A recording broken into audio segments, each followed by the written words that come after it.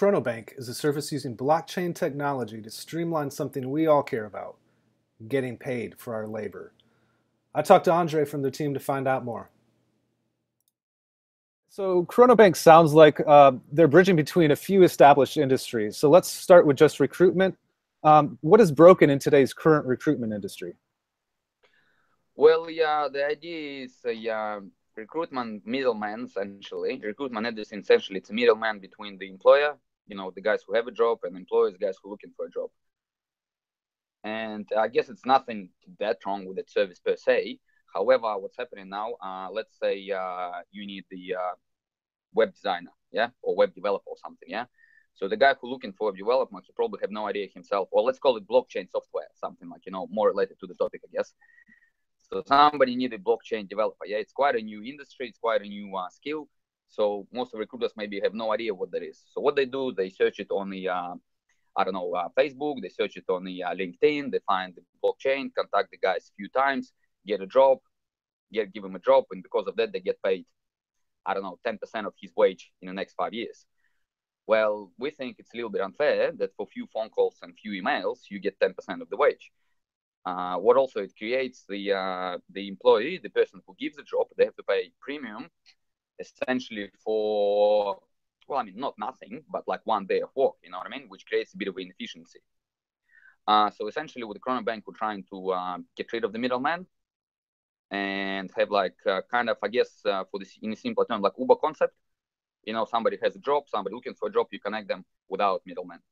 That's kind of in simple terms. But also, there's things like it's actually a bit of maybe it's a little bit too early for its time, the Chronobank concept. But the idea also, a lot of people doing their full-time jobs, 9 to 5 in Australia. I'm not sure what it's in America, but let's call it 9 to 5 a week. And they say, well, we get paid this amount per hour. But what's happening in real life? People do overtime. People, stay longer. People work on a weekend, and essentially they're a bit of a slaves of their jobs. Because they get security and they get the annual leave, or vacation, whatever you call it, we'll call it like a holiday. And also with the progression in career, not necessarily the guy with the best skill gets progressed in his career. It's usually the guy who have a beer with the boss or the office politics, and quite often the person who can play the office politics better gets the promotion, where the guy who actually does the job sits in the corner and does the job. So where I'm going with this, the other part of Chronobank, we have this ranking system, which, because it's a blockchain, they cannot be altered, and they're not like your LinkedIn ranking system when your friends give you ticks and your skill is in blockchain is awesome, where in real life maybe it's not, So that ranking system will, based on, other jobs that they did, based on their experience, it's going to be quite a complex algorithm. But based on the ranking system, the higher the ranking, the more job you get, the higher you get paid. And the idea is, so you don't become like a slave of that 9 to 5. If you want to work, a few days and get paid for it accordingly, then, you do a few days and get paid for it accordingly. So it's kind of a bit of apart from the getting rid of the middleman in recruitment. Also, the idea is to kind of shift the thinking a little bit about, how you should work. You know what I mean? It should be, once again, kind of like Uber. If you feel like driving, drive. If you don't feel like driving, you don't drive. So, so that's same kind of thing. So it's kind of few elements to it. And I guess another element would be in some countries, if I'm not mistaken, Vietnam, for example, they don't really have superannuation, as they call it in Australia, like pension. When you retire at the age of 55 or whatever, you get your pension money. They call it pension or superannuation. Yeah. In some countries, they don't have it. And Chronobank, because they the flagship product there is LaborX platform. That's where all the connection happens. That platform quite flexible. Some of the pay that goes through the LaborX platform, some percentage of it can go to the superannuation fund. So people receive some kind of money when they retire. Yeah, it's really interesting. It's a very elegant solution to a lot of difficult problems. So all your examples were related to the tech industry. Will it be for everything or just tech guys? No, tech guys, I just said it because it's like hard skill to find. Technically, I mean, it's essentially, I mean, ideally it would be for everything. We base it on the labor. On like when I say labor, I mean like construction-related jobs. Only the reason being because the Chronobank is backed up by Edway Group, and Edway Group started off. It's essentially a labor hire company. That's a short-term recruitment. You know, the reason we kind of the ironic thing is we're trying to eliminate guys like ourselves, because essentially that's what we do. Like one of the like you know the real life business that we do is labor hire for the construction. Then we have training department for like you know construction related and other like you know painting, app development. But the reason we based it on construction because we've been doing that for 10 plus years, so we kind of know how the industry works, and it's kind of you know kind of logic, I guess, to base it on you know day-to-day business that we do. But ideally it should not be limited by what profession you do, like any job. Great. So let's that's the most important issue. How are people getting paid? Your website mentions this labor hour stable coin. Could you talk about that a little bit? Yeah, the idea is so you get paid through the platform, you know, through the LaborX platform. With how they get paid, I mean, essentially they can be paid at the moment. We have time, yeah, time, Chronobank's time. It's already trading. Yeah. The idea, to be honest, it does really matter what they can pay in. Let's call it time. The idea is that people will have like Visa, you know, so they can just withdraw their money directly from the ATM, or they can, you know, pay their bills with it. So essentially, they might don't even see how on the back end how it get paid. The idea of labor hour though, because you don't want, you know, cryptocurrency quite volatile. Yeah, as we know, like you know, Bitcoin went through like you know from 2.9 thousand to 1.8 back to 2.7, all in the space of you know 2 weeks. And obviously, if somebody gets paid today, you know, 1 week they're millionaires, next week they you know lost half of their value. You know what I mean?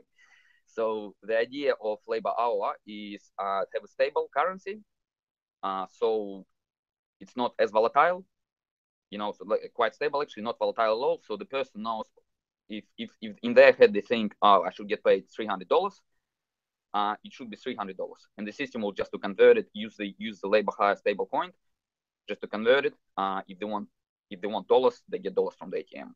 Great. So what does the roadmap look like? What's already been completed in the Chronobank plan, and what is the next year in store? With that, what do you call it? So we're finishing up the new redesigned, like you know, new design and the improved functionality on the website include Chronomint, as we call it, which essentially is it's kind of like a wallet where you can store your time, and not just time, like all the other currencies as well. We're thinking at the moment how to tie it up to the time holders so they get some kind of bonus because they have call time, but that's you know, it's kind of, don't quote me on this yet, just in process. And you know, the development of actual flagship LaborX platform, that's on the way as well. For the next half a year, the bigger plans is to finish LaborX platform. It might include decentralized exchange in it as well, have wallet in it, and you know, go ahead with the mass adoption. That's like, I mean, you know, the key, like you know, the big bullet points, so to speak. I mean, obviously in between we'll try to do some, you know, little things, like as I said, if you hold the time, you might get some kind of bonus when the transactions are done through the Chrono wallet. But that's you know, as I said, we're kind of thinking about it, how to do it, but like you know, the little things. But I suggest to have a look at that article. I will have like nice infographics and the more info about you know, what's going to be done in the next half a year. Okay. And could you you mentioned the LaborX platform? Could you describe that a little bit? Mm-hmm. My understanding, it's basically the dApp that facilitates all of this. That is correct. That's exactly right. Yes. So, you know, once again, in simple terms, has a job, somebody looking for a job, the platform connects it. And yeah, you know, that rating system that I mentioned before, that would be through the platform as well. Well, pretty much, in simple terms, that's what it does. Okay, great. And one question I like to ask everybody is a more personal question. So how did you get into all this? How did you find out about cryptocurrency, and how did you get to where you are now? Yeah. So, so as I said, originally I'm from Russia, so I moved here to Australia in '99 to do to go to uni. In uni, that's where I met Sergey Sichenko, who is the CEO of Chronobank. and finish uni, blah blah blah. Just live the life. And then about 10 or so years ago, Search started this Adway Group company in Sydney. And because at that stage I was living in Melbourne, they've asked me to help them with the Melbourne operations. So we got into the labor hire, training, painting side of businesses. But generally speaking, we, I guess, do the business. What's the word? Entrepreneurs. So we always been looking into other projects. Like we tried to do some successful, some unfortunately not. But that's kind of how it goes sometimes. So a few years ago, we were trying to develop this mobile application for the discounts on the if you pass the coffee shop, the coffee shop sends you a notification that we have special for the coffee. So I guess that would be kind of indirect introduction to all the world of the digital technology. So that was, I don't know, 7 years ago, something like that. And then I said we always had our eyes open on new things, and blockchain just kind of came up about a year ago or something, 2 years ago or something. And yourself, the concept is quite fascinating.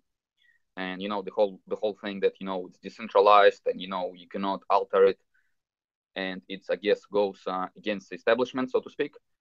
So it's a lot of benefits in the thing, and we see it as future of the world. So we thought just give it a crack. As I say in Australia, give it a crack, see what happens.